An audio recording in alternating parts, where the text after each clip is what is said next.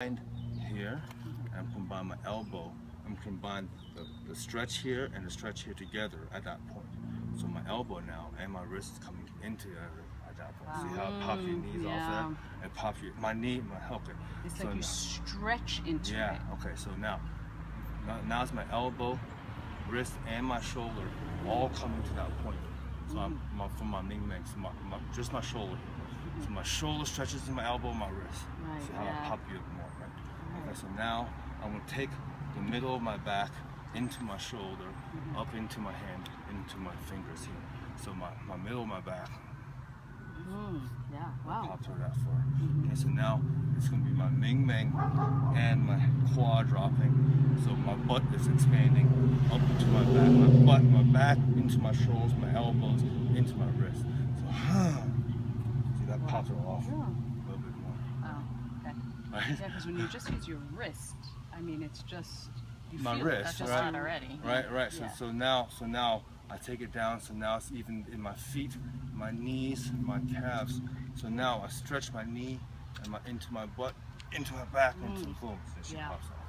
Okay. So now, when she touches, the whole yang, as soon as she pushes in, the whole yang pops. So I'm not doing this. So she pushes, not this. No. And that's a mass, my body mass popped into play. She touches, my Ming Meng, pop, that pops. So my back opens up. So it starts at your back. Like mentally, you start at your back. It kind of starts at the back, right? But the issue, I always think of it like this, right? You have nothing to expand until you absorb something first. And based on the concept, the philosophy and concepts, you know, of is yin always moves to yang, right? So we're always moving yin to yang. So if we're doing a yang movement, we have to figure out what's generating it. There has to be some yin movement somewhere first. So that yin movement or that force is coming in is actually from the opponent. The opponent is creating that force. We're using our yin muscles to absorb that force. Does that make sense?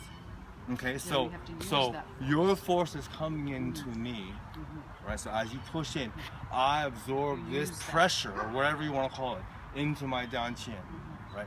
So my body is taking all this and going into this, right? And remember, it's what? Expand to absorb, condense to project, right? So I expand my back because this is going down, the force is going in, my back has to expand to make up room for this, right? So I expand my back, so as she keeps pushing, the force collects into my danqian, collects. She keeps pressing, I keep expanding my back. You can feel my back expanding back to this point, but I'm not doing anything.